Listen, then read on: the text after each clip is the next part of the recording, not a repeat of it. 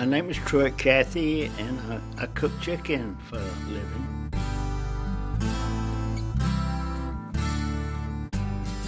Truett Cathy, above all things, is a man who's just lived out his life based upon the character of who he is. People ask me about him all the time. People hear that I'm his pastor, and all of a sudden they say, I know Truett, or I met Truett, or he did this.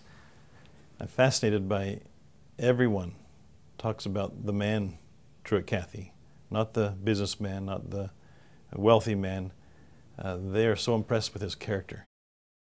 He comes from a time period, I think, that is in a Great Depression where they didn't have everything that they needed, and it was a very challenging time for him.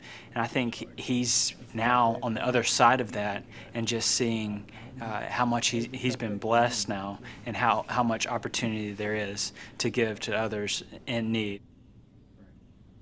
I feel like we're created for the purpose of giving.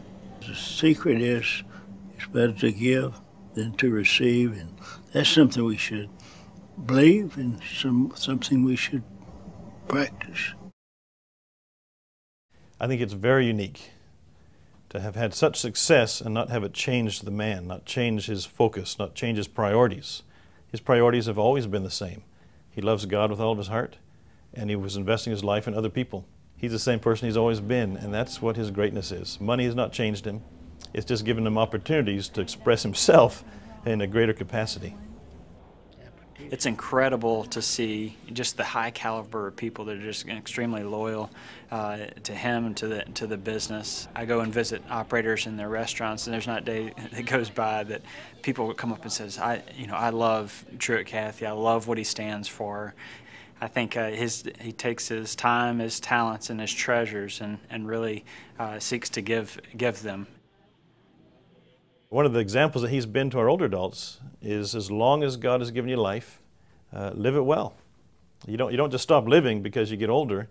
Perhaps when you get older you have more time or more resources. You have more to give. You have a whole life of wealth of wisdom, if nothing else. And so he's been a great example to our older adults to say, keep living while you still have life. And I think that's encouraged many of them to keep on going and not stop because you got old. This could be the greatest years of his life. In fact, his most impactful years have been since he's been a senior.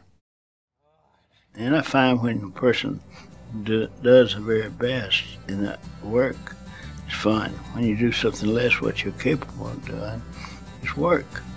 We'll never know what we can capable of doing until we start performing at our best.